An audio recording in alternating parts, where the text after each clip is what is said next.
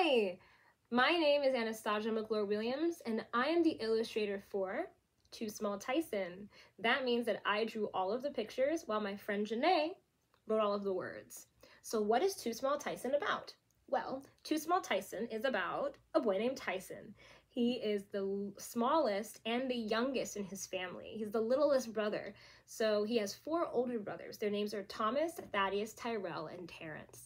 And he loves his brothers, but it can be hard being the smallest and being the youngest in the family. So he kind of deals with that every day. But when an emergency happens, and in this case, it's Swish going missing, the family gerbil goes missing, it's up to Tyson to use his thinking cap and use his noggin and use some really super smart math and also his size to think like Swish and figure out where he's gone to. So I really enjoyed illustrating for this book. I really enjoyed drawing these pictures, and I chose to become an illustrator because I love to tell stories. I love to take people on adventures with me and inside my mind and my imagination. So I hope you also use your imagination every day because it's super fun.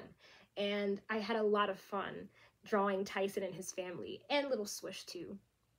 And if you couldn't tell, Tyson and I have a lot in common.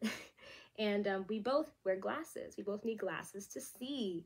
And we also are both small. I am the smallest in my family too, so I really can relate to how Tyson feels sometimes. And I also try to be creative and smart when I solve my own problems.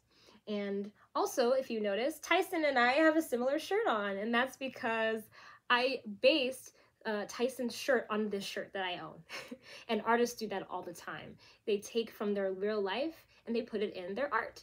And that's what I did with Tyson too. So I really hope you love Tyson, and I hope you have a favorite page like I do. Do you want to know my secret? I have a favorite page for every book that I draw. Do you want to see my favorite page? I'll show you.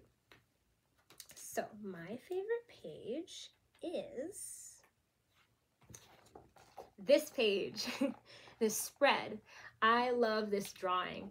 When I lose something, I definitely look under my bed first, and I bet you do too. It's where all the lost things go. So I had fun drawing this picture of Tyson looking under his bed for Swish. I hope he finds him.